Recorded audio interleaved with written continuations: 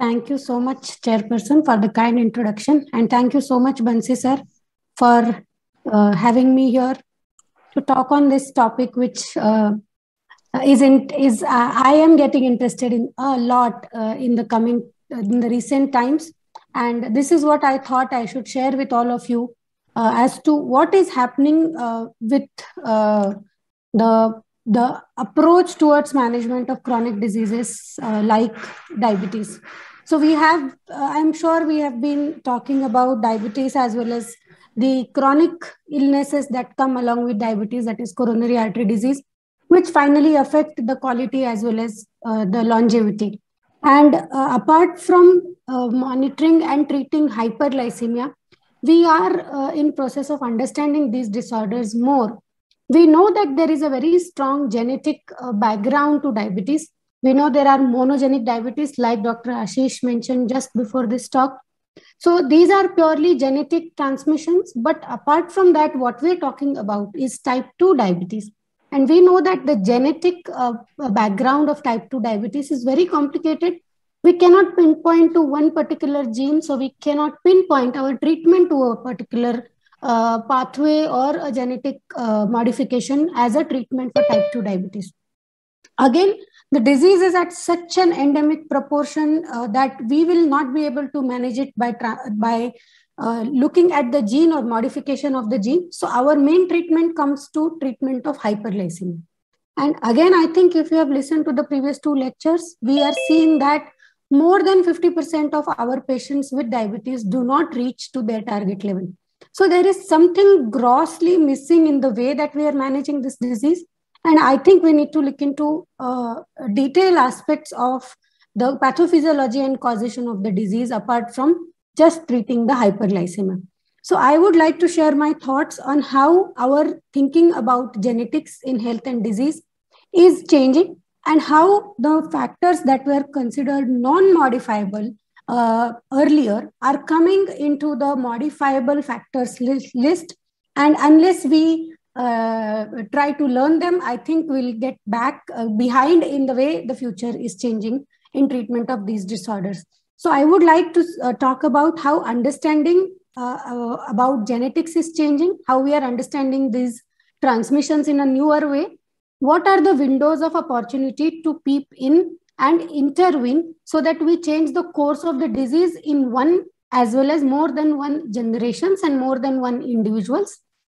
And then how does it matter in our clinical practice? Is it just a theoretical topic or topic for research? And when it comes to the clinical treatment sitting in front of a patient in the clinic, does all this information matter to us or not?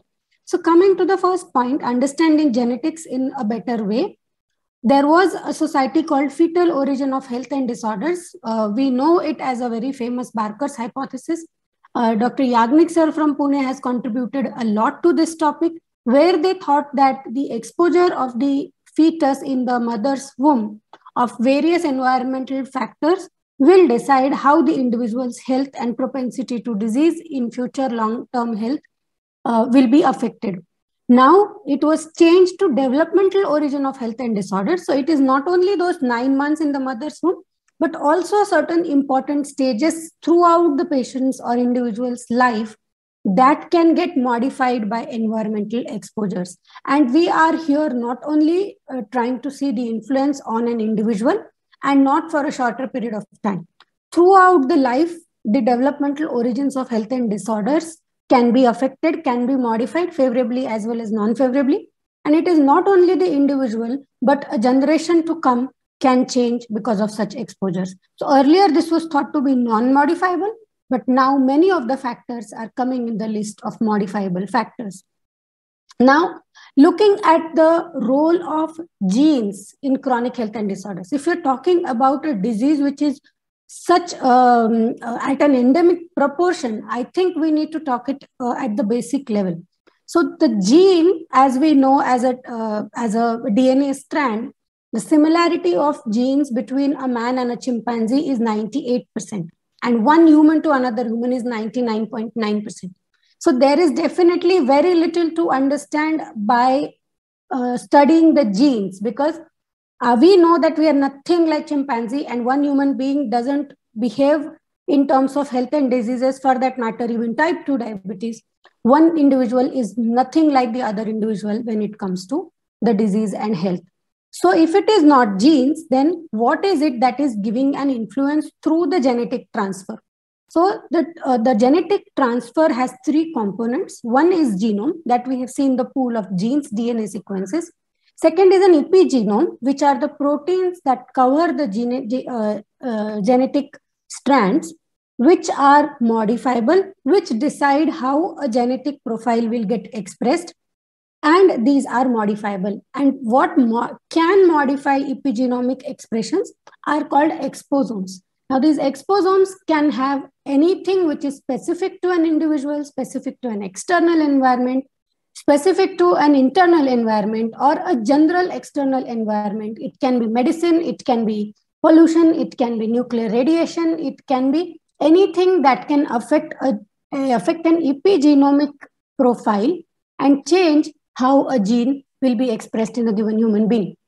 So unlike genetic changes, epigenetic changes are reversible and do not change your DNA sequence, but they can change how your body reads a DNA sequence. In other words, if you are provided with a face which can be simulated with a genetic profile, the expression of the face can be compared to the epigenetic influences. So with the same face, you can have different expressions. And similarly, with the same genetic makeup, a human being can have different expressions depending on the modification that happens at the epigenetic level. And this is a very interesting article, if any one of you is interested in topic, by Dr. Sanjay Kalra sir, of metabolic karma, how it can change our destiny. And when we don't understand this link, we call it destiny, or when we don't understand the link, we call it as non-modifiable. Even though now that we are understanding it better, we are trying to pull it from a non-modifiable factor towards the modifiable factor. So like I said, there would be multiple windows of opportunity to peep in and intervene to modify or influence the epigenetic expressions. So we know the life cycle, which starts from in utero, infancy, early childhood, puberty, youth, reproductive years, which includes pregnancy in women. And then here we have andro or menopause and aging. And believe me, each of this stage is a window of opportunity to modify how epigenetic changes will decide the genetic expression, either favorably or non-favorably. And unless we understand this, we will be not in position to modify the unfavorable factors towards the favorable factors. So we need to keep looking for the windows for opportunity, for intervention, and changing the path, the way the genes get expressed in future. So coming at what can modify this, what exactly we need to do that can modify epigenome. So it's a vast list of things that can modify epigenome, and these are called exposomes. I'm thankful to Yagnik sir for introducing me to this term. It can be a specific external environment like drug, chemical, pollution, general external environment like climate, change in the environment, change in the season. It can be internal environment, the patient's genetic profile, transcriptomics, proteomics, and metabolomics. And then health risk and impact assessment can also be part of modifiable exposomes. So for example, which we can relate to our day-to-day practice, hyperglycemia during pregnancy. If we modify the level of glycemia during pregnancy, we know that we are modifying the health and disease risk of the child that is born.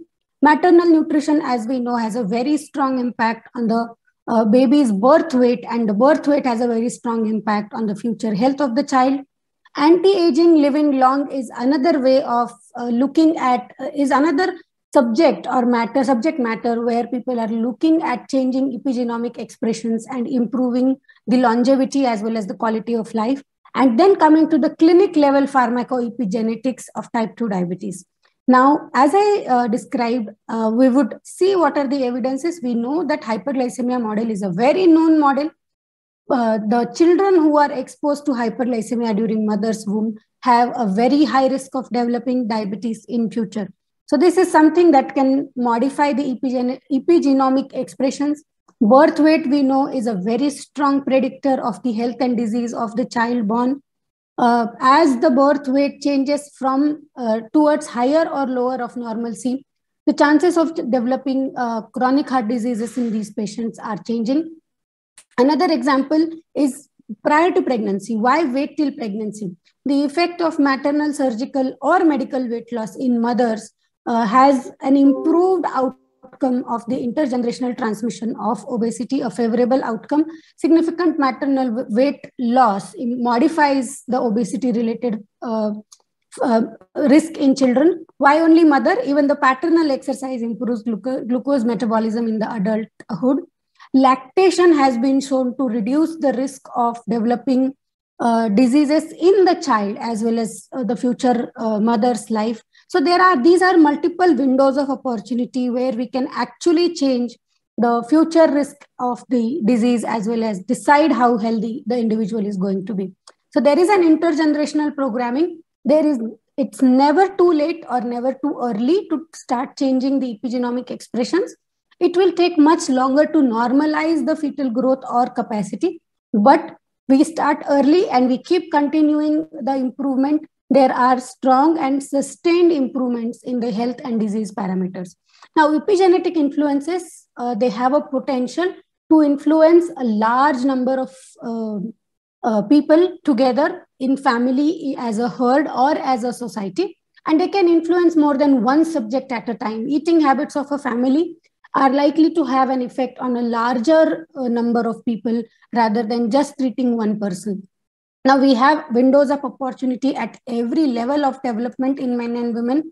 At adolescents, their puberty has to be normal. Then in youth, if we control obesity, in pregnancy, if we control hyperglycemia, we change the fetal programming by changing the hyperglycemia status of the mother.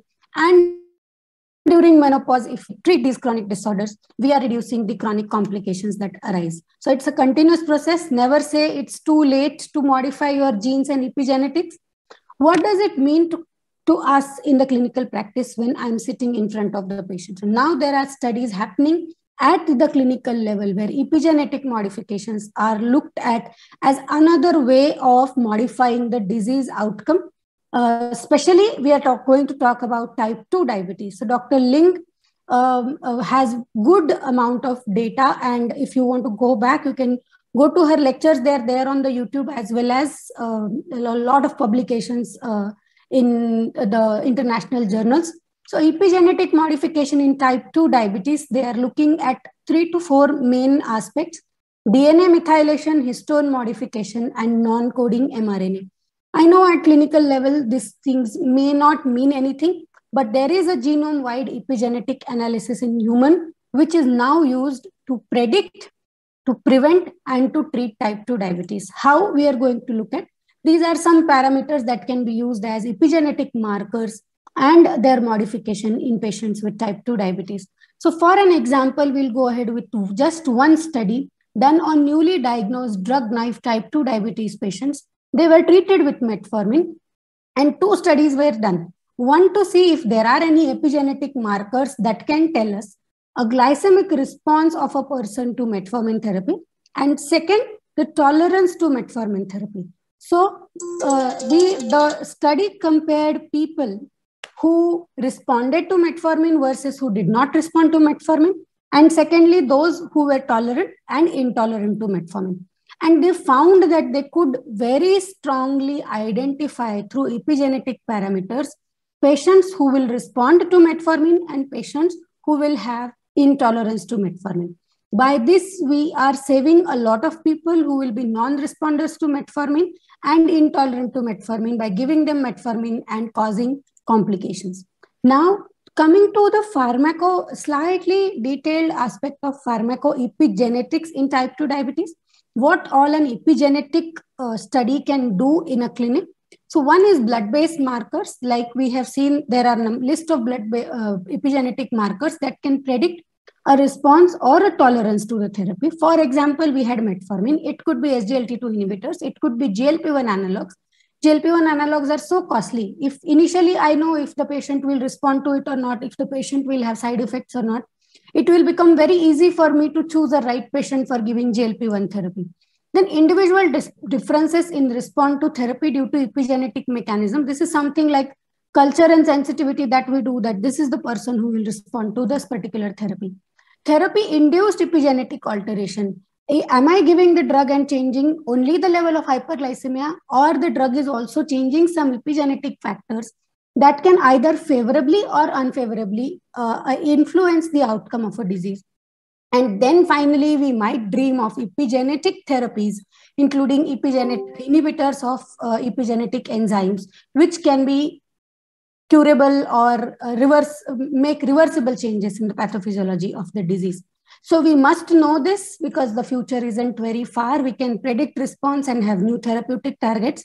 If anyone is interested, there are further readings where we can have fetal programming theories, how stress and mismatch can cause problems. There is a very interesting but relatively less well understood theory that is psychologically focused fetal programming. So there are epigenetic changes that can be modified or influenced by changing the psychological profile of the mother, or for that matter of the father. So with that, we come to the summary of the talk. We have seen that genetics understanding has changed. We understand genes and its modification through epigenetic factors. There are multiple windows to peep in, identify modifiable exosomes at many levels, and you can not only change the individual's life, but of the generations to come. And it will not be very far when we use epigenetic and genetic markers in our clinic to predict response and the right therapy for the right patient. With that, I would like to thank the organizers and chairpersons. And if there are any questions, I'll be happy to take.